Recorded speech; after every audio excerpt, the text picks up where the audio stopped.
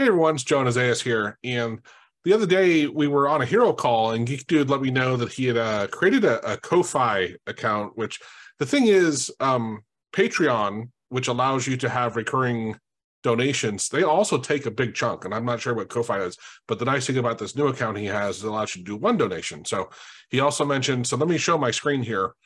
Here are three main things. Now he's done a lot of other work. He does a crazy amount of work for the community. But here are some real ones that have real costs where he's hosting things on websites and renewing the domains. And so this first one, the wiki page, it's a great resource where there's a lot of stuff. Maybe you use it, maybe you don't. I'll put the URLs in this video here. It's a great one. The AHK paste bin, I switched over to using the GIST just because it's stored under my account, but it's a great way. It's basically like a paste bin. You can automatically paste code here and then share that link. And usually, I know when I talked to him a couple of years ago, this lasts a long time. He says storage not guaranteed, but it sits around for a long time. So it's a great one if you want to share code with other people and not have it look crazy, like if you're posting it to Facebook or something. It helps it render properly and look pretty. And this last one is phenomenal. If you're not aware of it, I remember this one. Editor where you can drag and drop stuff and then look over on the right and look at the AutoHotkey code that does what this does, right? So, so you'll see it updating.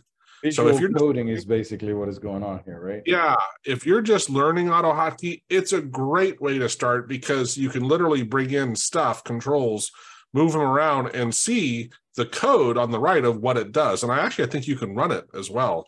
Yes, it has a function to tell you the results of the script. Yeah. So I'm going to put the URL up here. GeekDude, we love you, man. You're doing amazing stuff. You really help us out. Definitely.